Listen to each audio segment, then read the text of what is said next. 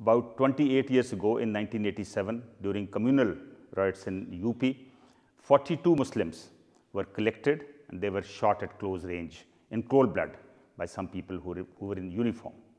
Later inquiries indicated that the people in uniform were actually from the UP police, they were from the PSC. Inquiries later indicted 19 police persons. Out of these 19, 3 died during the trial, and on Saturday, a Delhi court acquitted all these 16 people in the killing of these 42 Muslims in cold blood. The court said there was insufficient evidence to convict these 16 persons.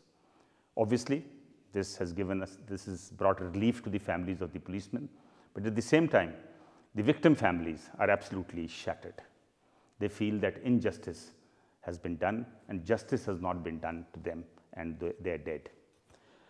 If one goes through the timeline, it is very clear that a clear attempt was made to help the accused persons of the police.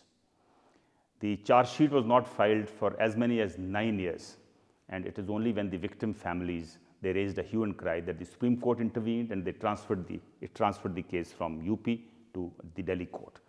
But it now appears that even that hasn't helped, because the prosecution did not take the necessary steps to bring the guilty to book. That is how the 16 have got away. The question that arises is that if these 16 persons or these 19 persons are not guilty of killing these 42 Muslims in cold blood, then who killed those 42? I think this is a question that the court should have asked itself.